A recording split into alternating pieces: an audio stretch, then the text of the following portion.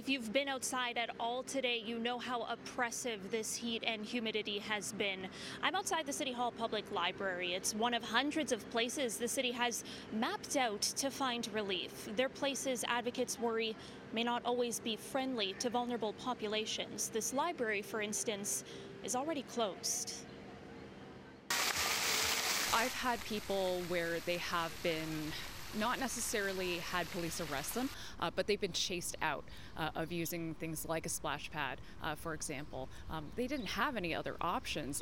The city's current heat relief strategy provides more than 500 spaces for cooling off, including libraries, civic centers, indoor and outdoor pools, splash pads, and malls.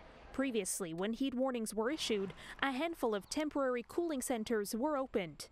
Despite an increase in the number of cooling locations now, there is concern the city is sending unhoused people where they are not welcome.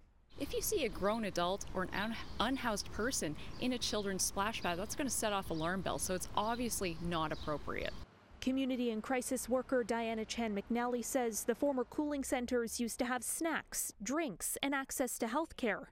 And she points out community centers and libraries are only open during their regular hours. What I've been arguing for is that we just have dedicated 24/7 space that's walk-in access for anybody, regardless of what the weather is. An interactive map of all those cool spaces can be found on the city's website, so already there are barriers. Consider this, you'll need a device and Wi-Fi to access it. This is a giant vacuum of nothingness.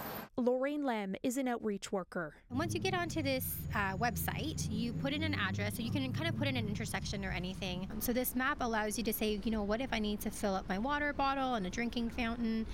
And you'll see that there really isn't anything in this neighborhood. Just looking at this map too, a lot of the locations are spread out. There seems to be a lot of gaps on the map itself. Yeah, absolutely. So, in the downtown core area, the closest around the Yonge and Dundas would be like the Eaton Center, and then there's a lot of nothing until they get up to the Bay and Bloor area. So again, there's not enough resources across the city for people. The city did not make anyone available for an interview, but citing a struggling shelter system said in a statement, urgent support is needed from the provincial and federal governments to help address the complex elements of homelessness in Toronto. We are actively turning away over 200 people a day from the shelter system. So we're in a crisis right now, and anyone who is walking around the city of Toronto can see that.